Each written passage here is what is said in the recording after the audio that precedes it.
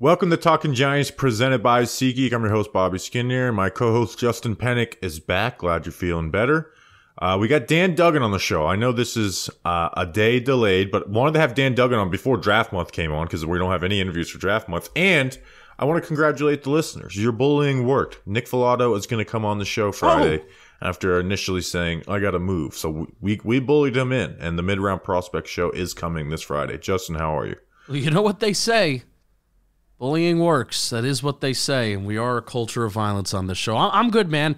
Thanks to everybody that kind of reached out to say to feel better. I really appreciate that. I'll be real, this is kind of the best that I felt since like the season. I kind of got burnt out by the season between the postseason and then the Senior Bowl came, and it was Super Bowl. It was all just very, very busy. I never fully recovered from it. So it felt good. I feel good, and I had a great conversation with Dan Duggan, as always. He was down there in Tampa this week for the owners' meetings. I will be out for the stream in a couple minutes, Sam. Orlando. 1 minute. And, yeah, that's Talking Giants. That's what we got coming up. Excited about Nick Filato. All right, let's bring on Dan Duggan first.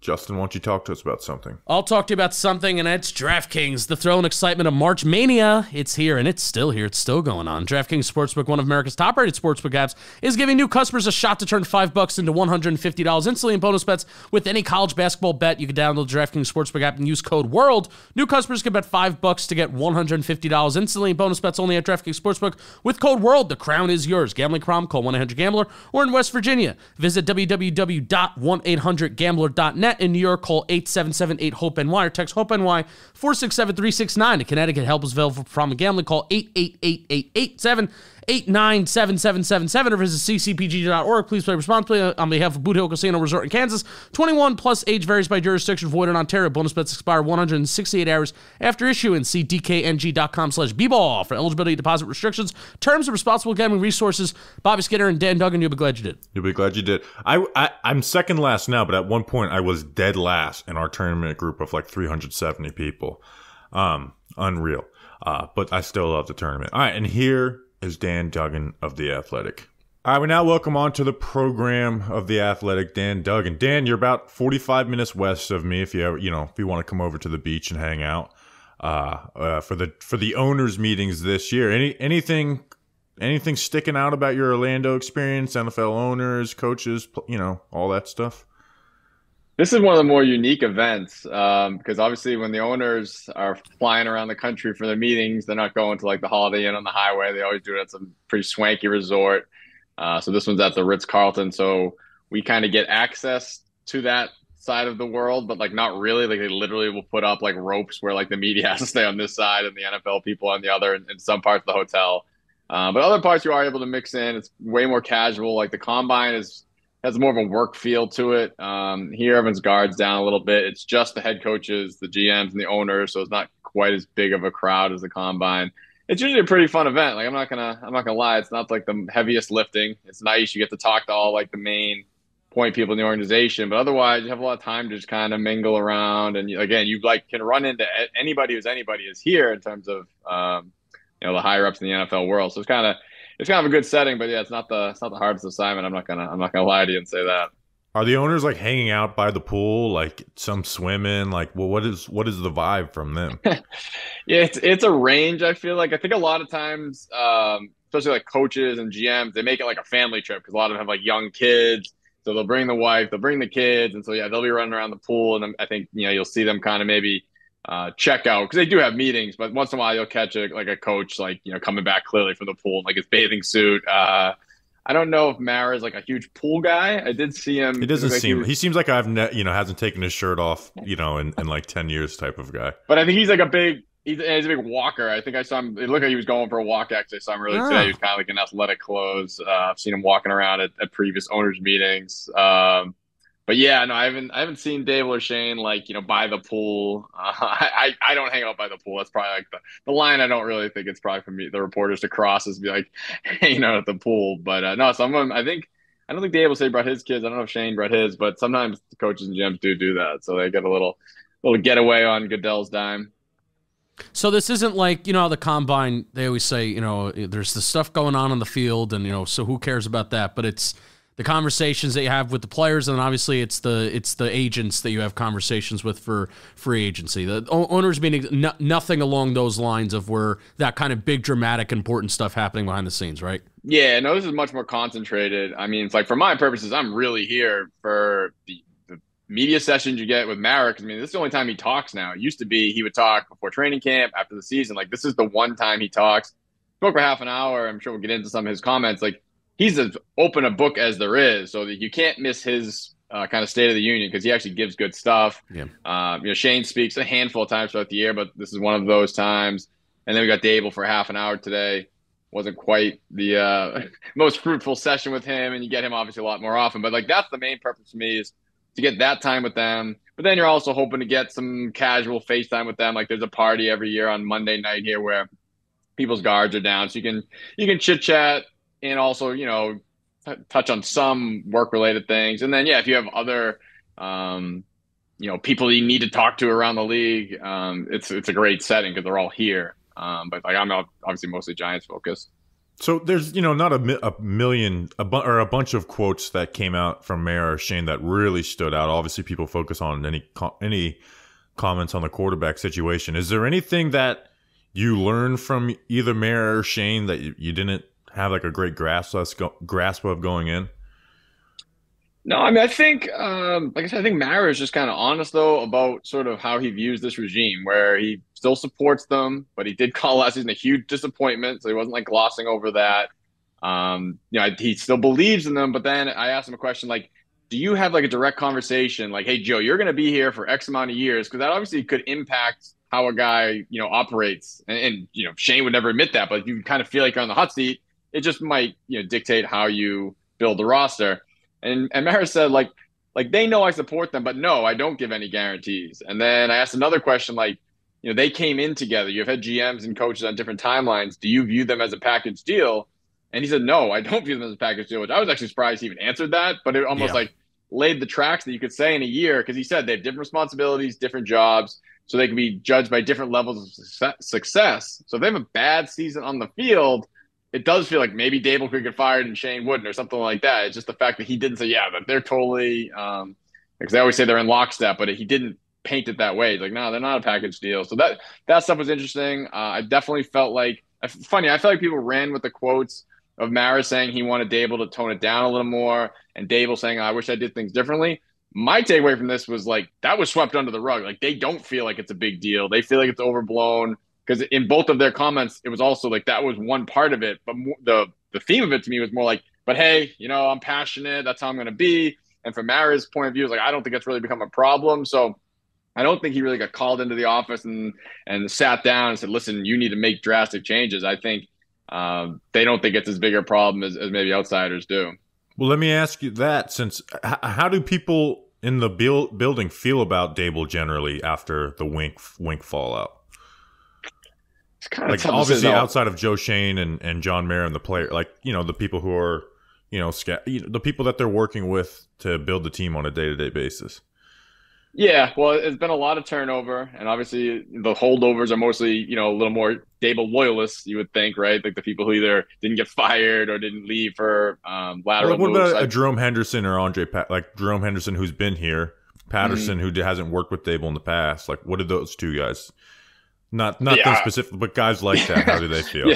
So not that specifically, but answer that question hypothetically. No, I couldn't tell you like specifically what those two guys think. I could just say more like the general feel, and like not to go back into what we were covering so much in January, was to my last question, how they don't view the screaming and losing your mind as a problem. From multiple members of the coaching staff, they felt it was, and not because like, oh, Daboll's so mean. It's because it's like, all right, called a run on 1st and 10. Lost 3 yards. I'm trying to figure out what the play is going to be on 2nd and 13, and you're just mother effing me for the play I called on 1st down. And it's like, I had one coach say you live to like take the headset off to concentrate, or vice versa. If you're on defense and I call a play and they break a 20-yard run, it's like, all right, now I got to think about the next play call. Is they're in the red zone now, and instead I'm just getting cursed out for like the stupid play call I made. So that's the stuff that like, it's not he has to control his temper because he's mean. It's like just on game day, it's distracting and counterproductive. Yeah. So. Listen, I don't know. I can't go down the roster of coaches that are still there, how they all feel. But I don't think that was an isolated feeling. And a guy like Mike Kafka, who was the one who really got like browbeaten the most as far as like his play calling, I doubt that as much as people want to like portray it as like, oh, there was no friction there. Like, I doubt he's like, I can't wait to go back into another season if he's calling plays, which again, maybe is a topic we'll get to, I'm sure. That'll be great to do that again. You know, I think that there definitely is still some residual effects of because that's just how Daboll is. He was the same way in 2022. It's just a lot worse, obviously, when you're losing and things start to snowball. Yeah, you mentioned Daboll calling plays, and you know, with obviously Wink was the storyline because he's the one who left, and that the ending was the big blowout. But everything that's been reported to me, man, it's like, man, if anyone's got a gripe, it's Kafka. But they promote him to assistant head coach.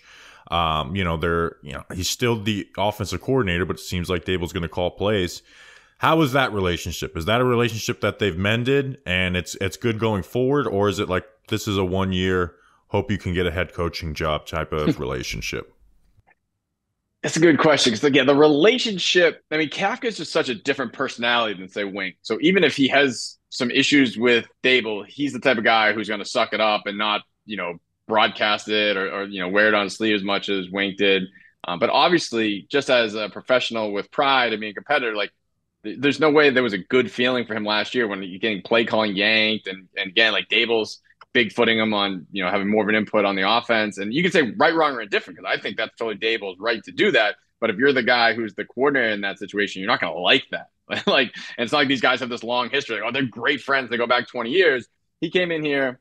The only reason he left Kansas City to come here was to be the play caller. He didn't come to like be the Giants OC as a non-play caller. That's not going to really advance your career. So I think that's one of the biggest things that, I think, hey, the assistant head coach title, obviously a pay bump that comes with that can smooth some feelings. But my impression coming out of this, as little as Daboll said today, is that I really think Daboll's going to call the plays. I've thought that since going back to January. That was the vibe at the time. Like, this is a huge year. He's going to have his hands on everything. So if you're Kafka and you're losing that role, sure, okay, I'm going to be sitting in more meetings to get me ready to be a head coach. But I want to be calling plays. Again, that's why he came here. But of all the things Daboll said, he referenced how many head coaches around the league call plays, and he said he's been researching it. You're not doing all that research because you're like, we're just going to run it back with Mike as the OC. Like, again, there's a reason why he's doing that research. So I think it's very much aligned for him to do it. I'm sure he'll be cagey about it. We'll be trying to have binoculars at training camp and preseason games, see who's got the play sheet. But I think it's very much lining up for him to be the play caller. And I'm sure Mike Kafka doesn't want to be like the long-term Giants OC here as not calling plays. So I would think in a lot of ways next year will probably be Kafka's last year with the Giants one way or the other. Either he's moving on to bigger and better things, or if it's another bad season, and he would easily, I'm sure that he could easily go. Daboll could go. So I think there's a lot of things that would line up that it's probably Kafka's last season for better or worse here. I mean, Dan, as you know, the past was a long time ago and the future is a long way away too. You like that one?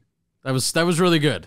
It was tough really because, good. I mean, listen, I know he's not going to say much, but I just don't like the fact that he came out, first thing Monday morning after the finale, and they did the presser, and obviously there were so many dominoes that they knew were going to fall. So they got way out in front of it, and we couldn't ask him any questions. He didn't talk at the combine. So now it's like, oh, guys, that's old news. It's like, well, yeah, but you never talked about it. This was their plan. This is exactly what they wanted. Yeah. It was like a TV show, the way they did that Monday after the season. It's like a diabolical plan to use the media to get what they want. Exactly. Which I didn't hate because Wink used the media a lot too. But and then Wink stepped, it was like one of those cartoons where you put branches over a hole in the forest. Like Wink stepped right in the trap. My God, it was...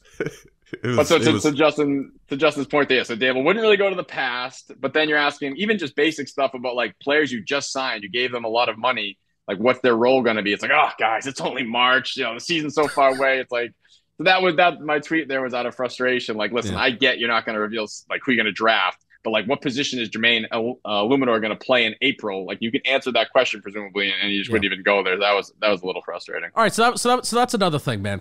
I want to start with Neal, and it kind of brings up Eluemunor up there too, where, man, out of all the things that I don't believe, or out of all the things to get frustrated with smokescreen season about, right? Everybody talks about quarterbacks or who's going to call plays or what, right?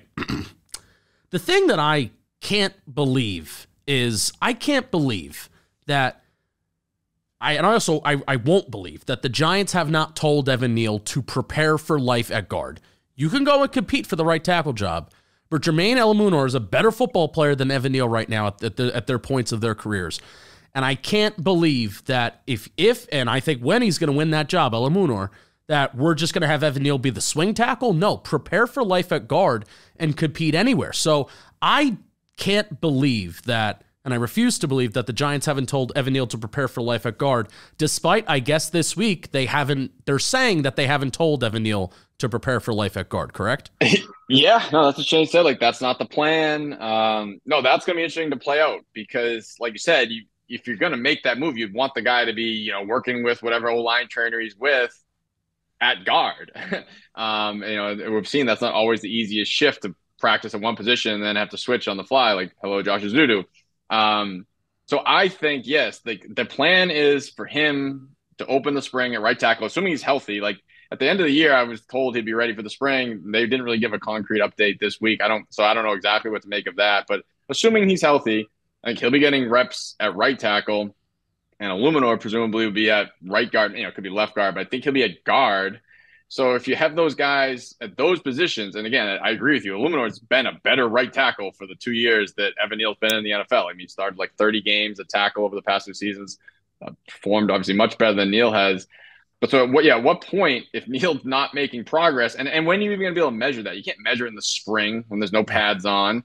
Now we're going to get into camp. There's like a week of camp with no pads on. So like, what is Evan Neal going to get, like a 2-week trial run to like the first preseason game? And if he still looks the same, then we just make this drastic switch. Like, it's a tricky situation.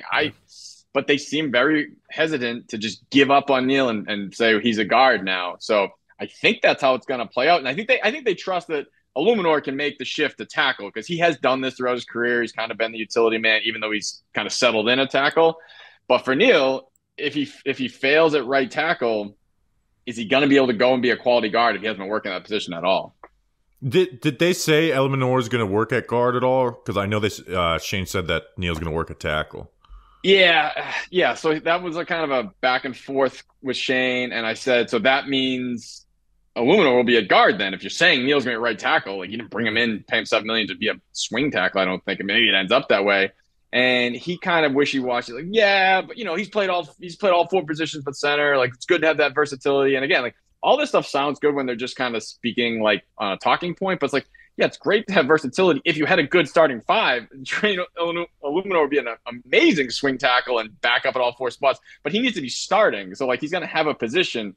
So again, that's why it's like, when you ask Daboll that question, like, yeah, we're going to start him at right guard and then we're going to see how it goes. He wouldn't even say that. So I believe that's the case, but nobody point blank period said that. But I just can't imagine the state of this offensive line right now. He's not considered one of the 5 best, even if it's at guard, which might not be his best position. I have to think he and Runyon would start, the first day of OTAs at the 2 guard spots, assuming Neal's at right tackle. Yeah, obviously everyone points to quarterback, but if there's one thing outside of that Giants fans should not feel comfortable about is their offensive line plan right now. When you lose that 2nd-round pick for the Burns, that it becomes a lot more complicated of bringing one in through the draft to where I don't know what they're going to do with but to me, a plan of loser at tackle gets to play guard is obviously not the best plan. I just feel like they need depth. Like they did all that rotating last year, and then like none of those guys ended up even playing in those spots. And Azudu popped out to left tackle, Ben Bredesen.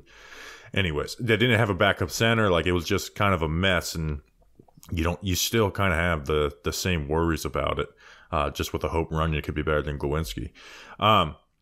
Are they interested in outbidding the Vikings for McCarthy? I mean, that's the one everyone's been trying to get a handle on. You're talking to people down here, and the draft stuff is so hard because, Shane kind of got pushed back on that of any noise that's out there is false because only a few people know what we're doing, and I think that some truth to that. So a lot of it in this is breadcrumbs. I mean, stuff that's documented, like whether I've had guys for visits or do private workouts, which I don't think have really started yet, and then it's kind of talking to other people in the league. So they might have heard something or might just be an informed take, but they don't know. So I was actually talking to our Vikings writer from The Athletic, and we're just batting it around. Obviously, he's not a source, but he's more informed of what the Vikings are going to do. And yeah, we don't know. I mean, it feels like the Vikings, when they make that move, with the trade they got for the second first round pick, it has to be with the idea that this is going to be part of our package to move up to the top, let's say top 5, whether it's 4, 5, 3. But the GM there, Quessy, has been like super, Moneyball and analytics. Like, he might not even be, I mean, I'm sure it's part of the plan, but he might say, okay, worst case, we can't do that. We can trade back from 11 and get more. Like, he's been very trade happy in the draft. So he might not be like it's all or nothing. We have to move up for quarterback. I think that's the plan. And as far as your word about outbidding, like, there's no package unless they just throw something ridiculous that I would think Minnesota's would be more attractive.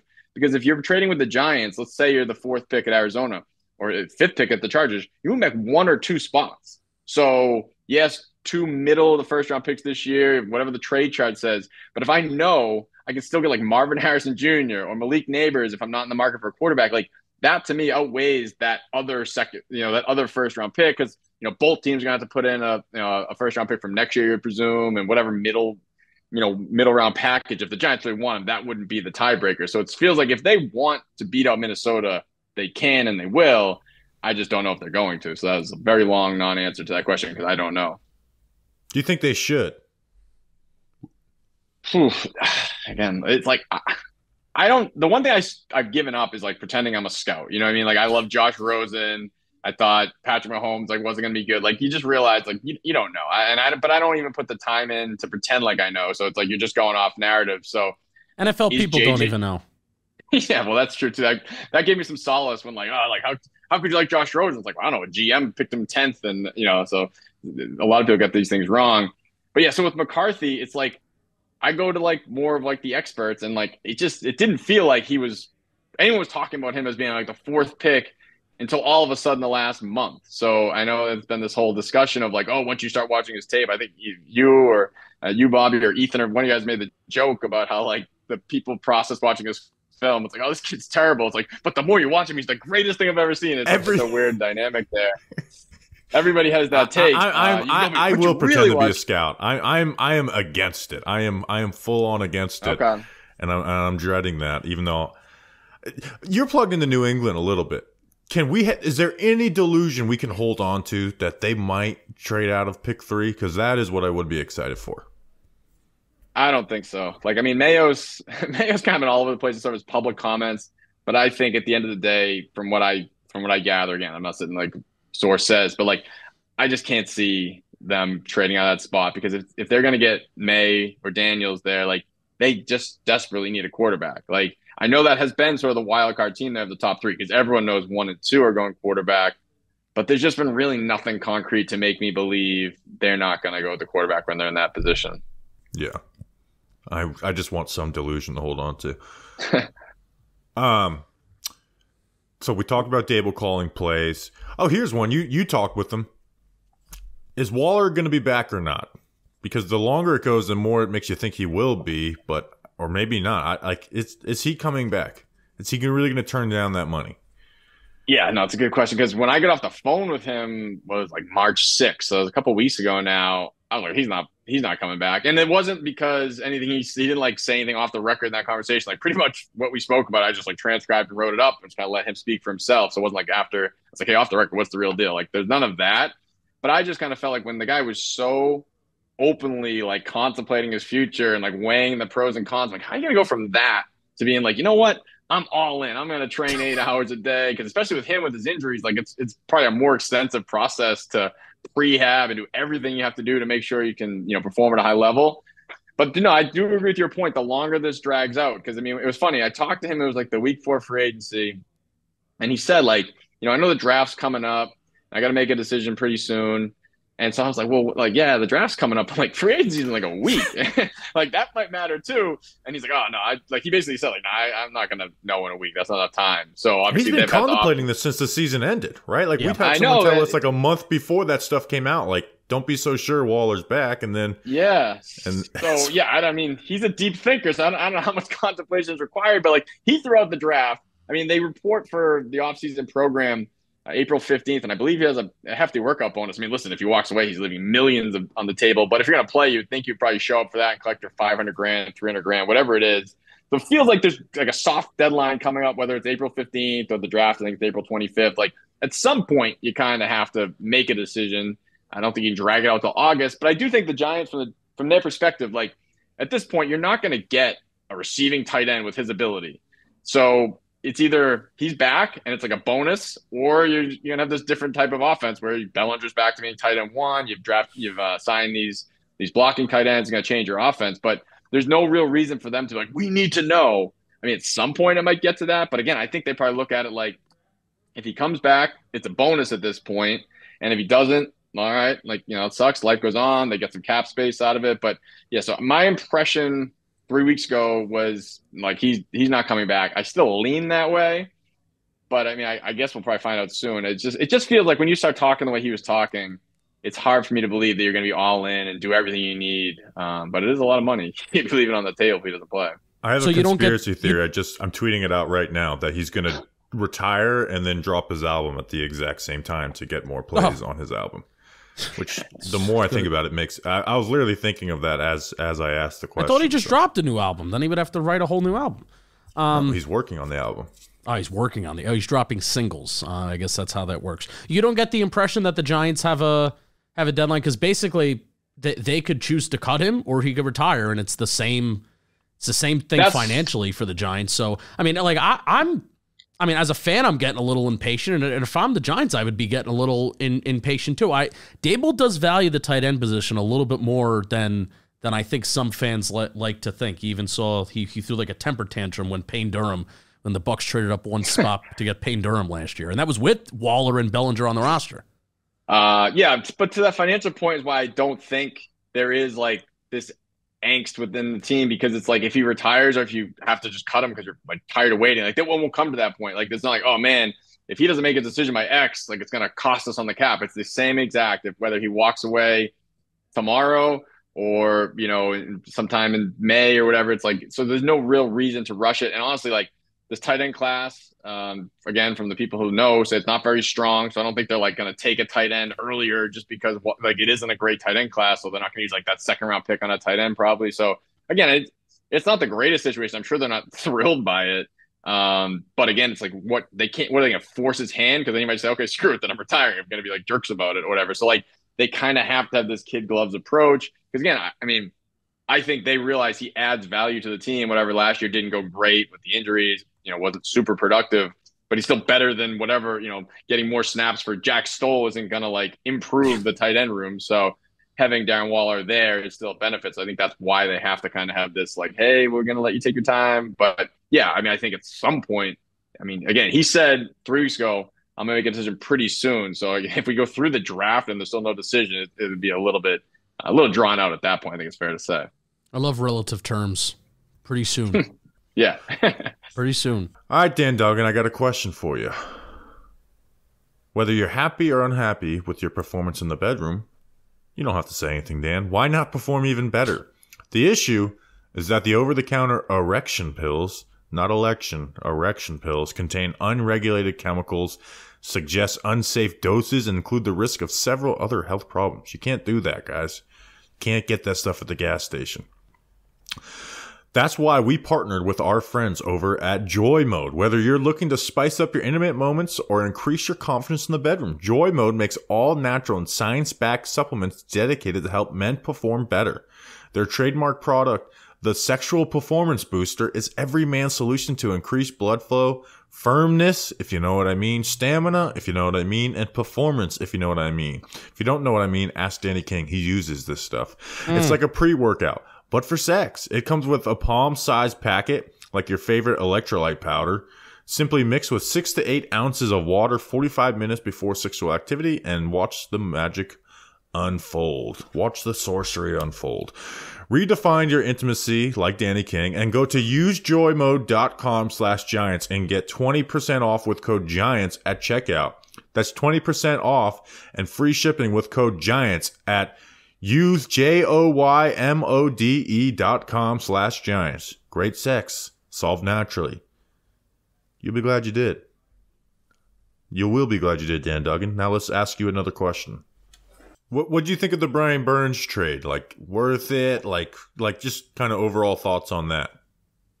Yeah, because that's one of those ones where it's like you always want to read into a big move. Like, what does this say about the direction, what they think. Because again, they can sit at the podium or they can talk to us and just completely lie or misdirect you. But like what you do with your resources, there's no hiding that. There's no misdirecting that. So like, for instance, last year when they make the trade for Waller, that was when, to use I think the word Shane used after the season was like expedited the process. It's like you're giving up a day 2 draft pick for a 30+ tight end with injury history. Like you're kind of going for it.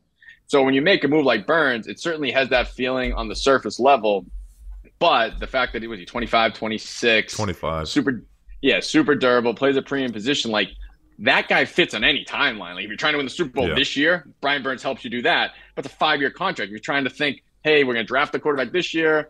In 2 or 3 years, we're going to have the benefits of that rookie deal, and we're going to have an elite edge rusher in his prime, making, whatever it's going to be, his cap hit like $30 million. Then that still fits that timeline too. So I don't think it like says anything super revealing about their process.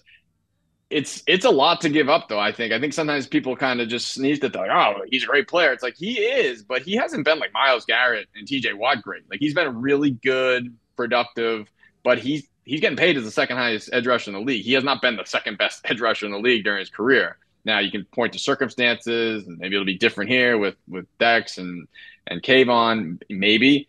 But like he needs to be like that level of player, and we haven't seen it yet.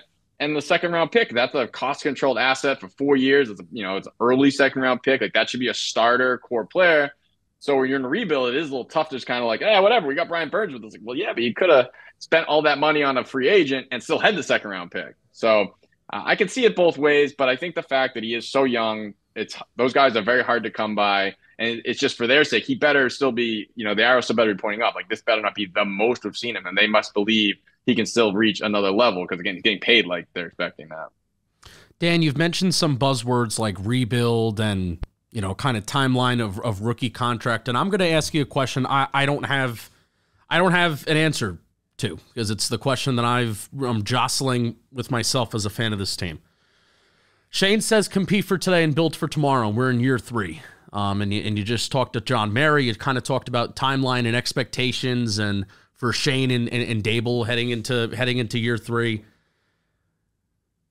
You said the team's rebuilding, but are they? Like, where do you think this team is at in terms of embracing a rebuild? But you got a quarterback with the $47 million cap hit. You did just trade away a second-round pick for, a blue chip player who's young and could help any team at any stage. You're right, but they did just trade away a second-round player. They did spend the most money in the NFL in free agency. That's not typically what rebuilding teams do. So tell me kind of like your thoughts, opinions, or whatever on compete for today, build for tomorrow, and where the Giants are on this interesting timeline that they're on. Yeah, it totally is. I actually asked Shane that question because a lot of times a regime comes in and it's like, year 1, you kind of take your lumps, you clean up the cap. You're not expecting to go, win 9 games, win a playoff game. So like that obviously changed things. And then obviously year 2, they took the step back. You want it to be building, each year, getting better and better and better. So it's like they spiked high the first year and then dropped down the second year. So it's like, yeah, where are you now? Because you've made investments that a rebuilding team typically wouldn't have made, like, going for the Darren Waller trade, the huge investment, Daniel Jones. You'd rather, obviously feel a little better about your quarterback future after doing that. But so, yeah, he kind of gave a meandering answer of like, well, yeah, we're still building, we're making progress, but it's like, it's just hard to buy the progress line when we saw the product on the field last year.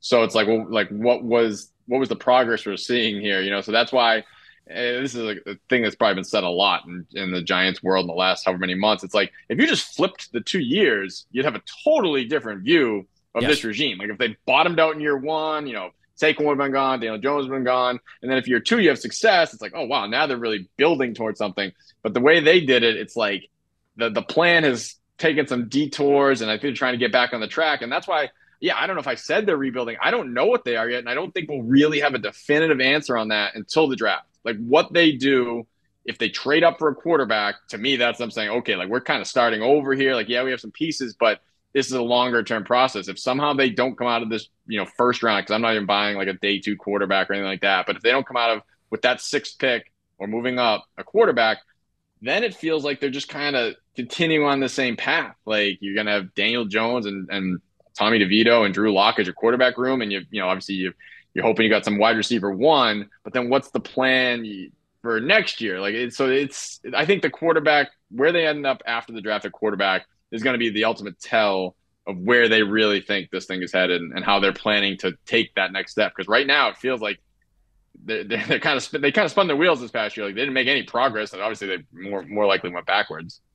So with that, because obviously, I think we all know they would love to draft a quarterback. The issue is one may not be there, and two, the one that is there isn't worth taking. And I know I haven't watched any of next year's draft, but people say, oh, next year's class isn't good.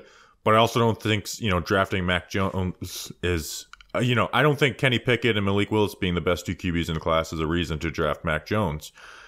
Do you think there would be patience from Mara if they're like, hey, we understand that there needs to be upgraded quarterback, but there's that guy's not there, and there's a good chance he may not be there next year. Like, is there a way they get like a year? I know this is so far advanced, but is there like a vision of like, hey, this could take some time, like have some patience with us?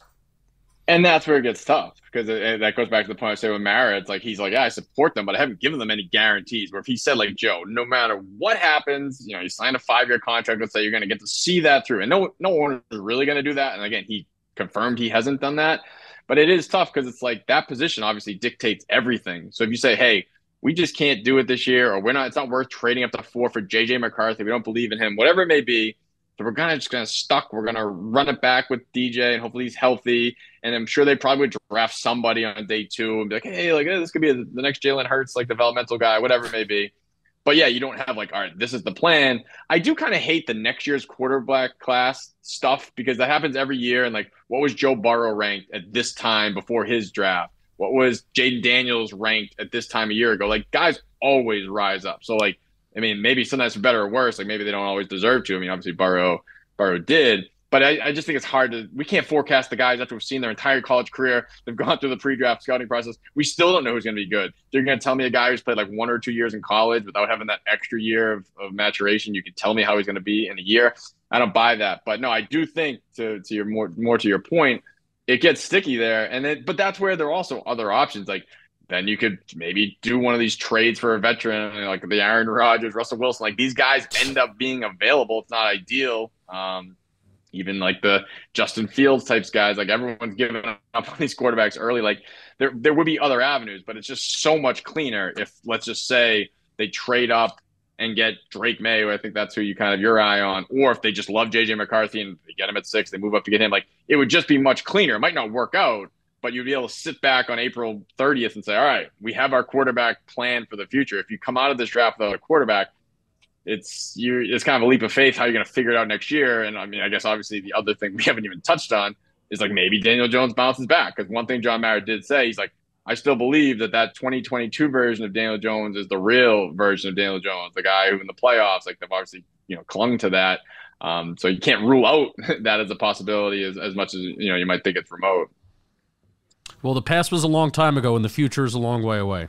There's pressure is that's why it's like, oh, well, teams like these quarterbacks, like, yeah, there's a fuck ton of pressure to get a quarterback, because then they'll end up losing their job. You have the Brandon Bean line about Josh Allen, but, there was reports they had Baker Mayfield as their number 1 and Sam Darnold their number 2. If they do that for Baker, they're not looked at as the geniuses that they 100%. Are, that they're looked at now. So, you got anything coming down the pipe, Justin? You have anything left? No.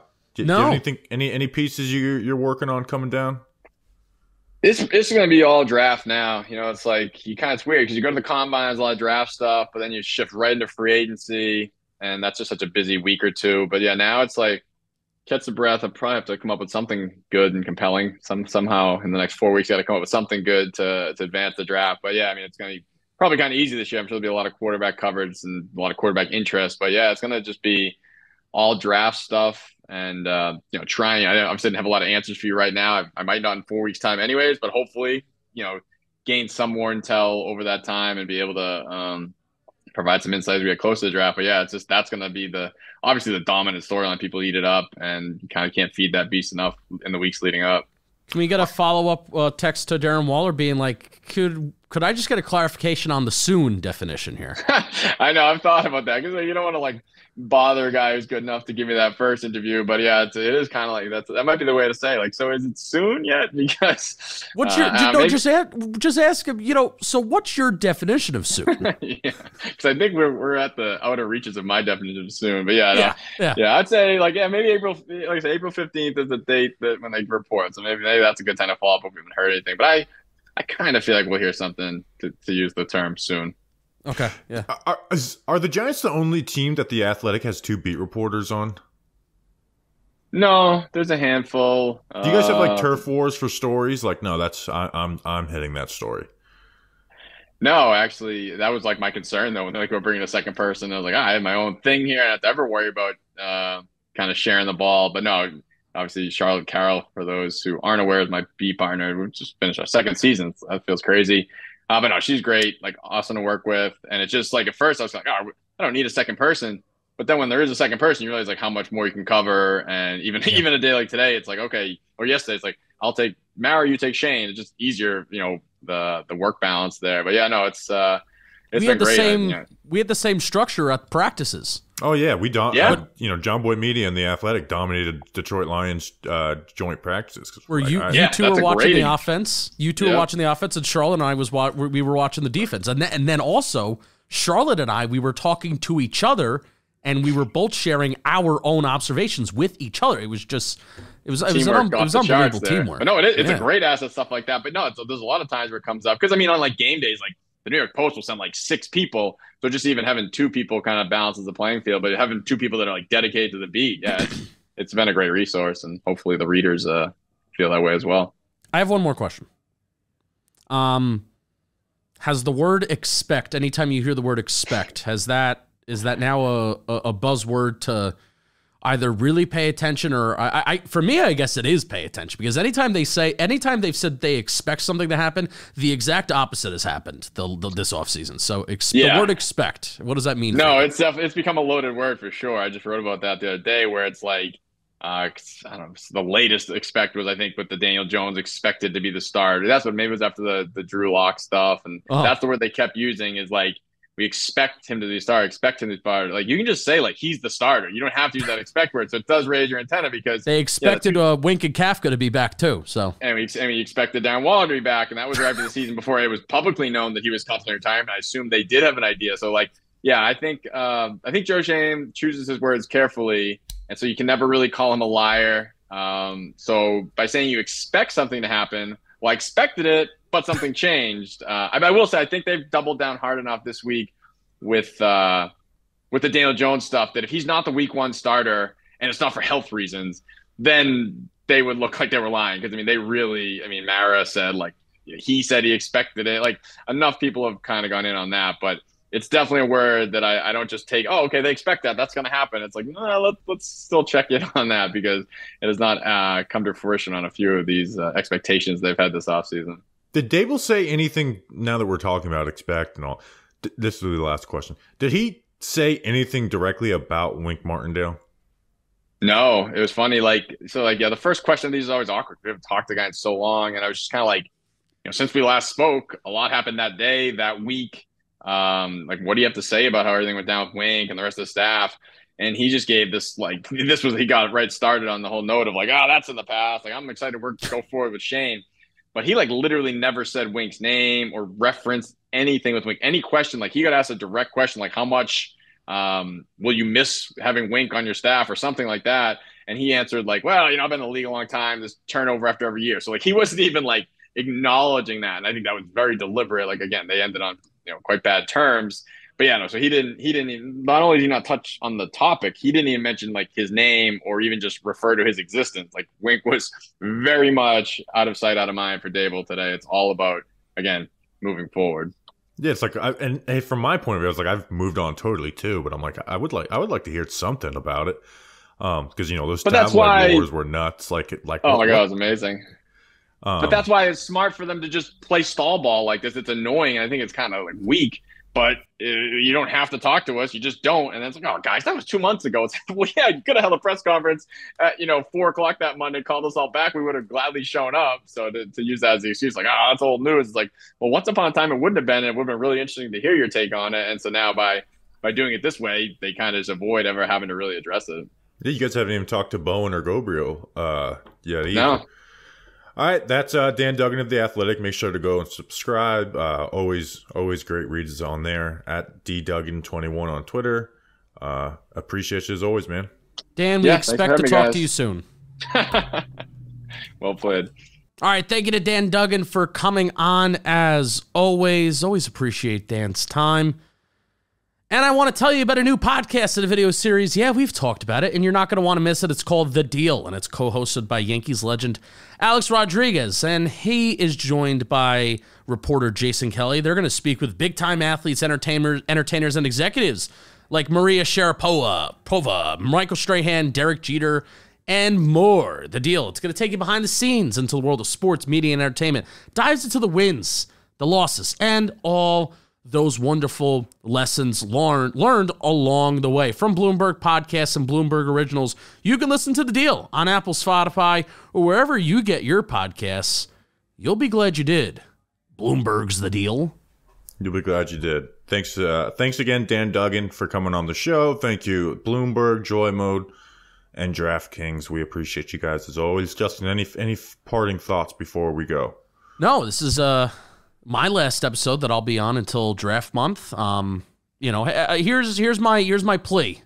If you want to learn about some draft prospects, if you want to continue to be entertained while you're at work, while you're on your way to school, while you're doing whatever, stick with us through draft month, because we structure the episodes in a way to tell you that, hey, we do our homework. We try and get to know these players, so then by the time that the Giants draft one of these guys, or even if they don't draft any of them, you know that we do our homework. You know that we work hard. We know that we're the spot that you want to go to find out what these cats are all about. So draft month and the draft month episodes are all part of it. How about that? I found a tight end I like. Don't know if I'm going to be able to take him though. All right, we appreciate you guys. We will see you on Friday with Nick Filato. Until then, let's go Big Blue.